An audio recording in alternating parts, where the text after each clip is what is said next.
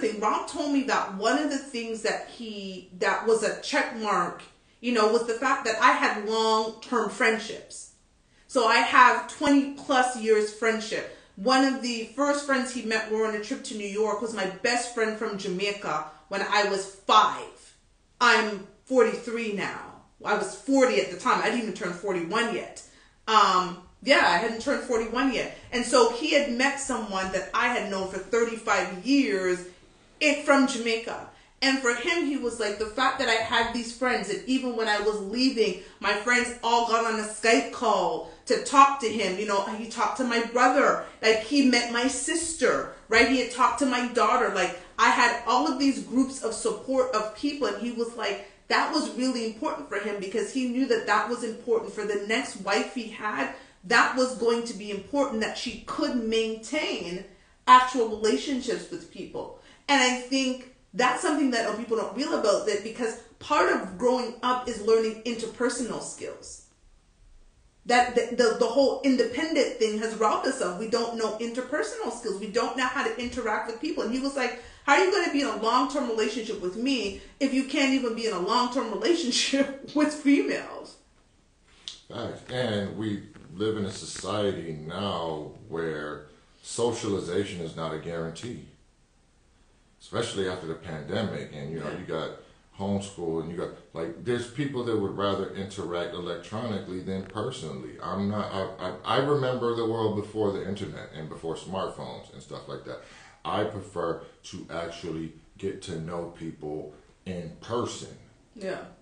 But then, nowadays it's just a hot mess, So again, if you are into something, I would suggest you really sit back and evaluate it and think about, do you really think it's going to be better somewhere else? Especially if you ain't going to do nothing different. Well, and based on these dating profiles, a lot of people just move on to the next thing, and I ain't going to do nothing different. And a lot of people are operating in that space. And I think that there's some good quality people out there on the market. I think you got to consider, are you one of those good quality people? And based on some of these dating profiles, I think people think that they are, but the way that they're presenting themselves, it screams very, very differently. You should be able to answer the question, what do you bring to someone's life that they can't get somewhere else? Because we all do. I want to believe that.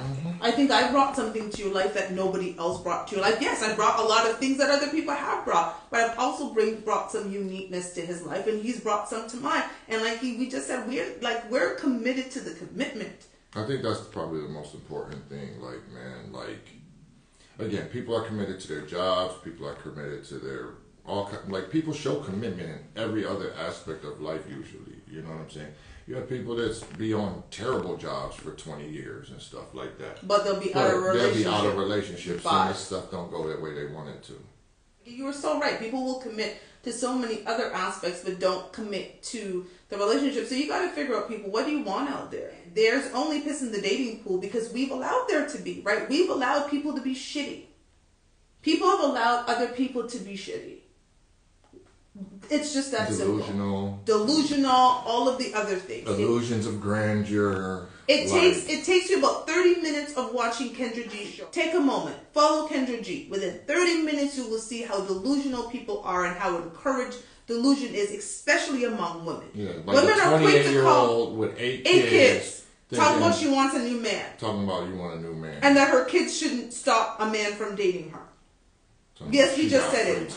A 28-year-old woman with 8 kids.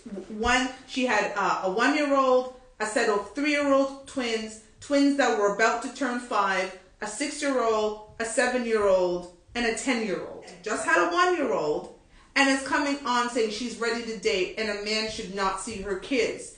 All 8 of them under the age of 10 as a reason not to date her at 28.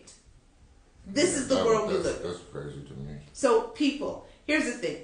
Relationships are great. They can be great. Are you good in a relationship? And if you're not good in a relationship, get better.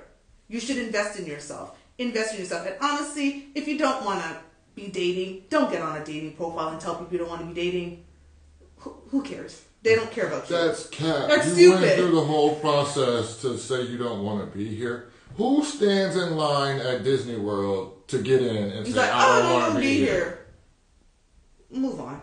Stop capping. It's okay. People need people. That's the word. That's the thing that most people need don't people. want to be honest about. The world is trying to push it. I don't need nobody. People need people. Somehow there's going to be 8 billion independent fucking people in this world.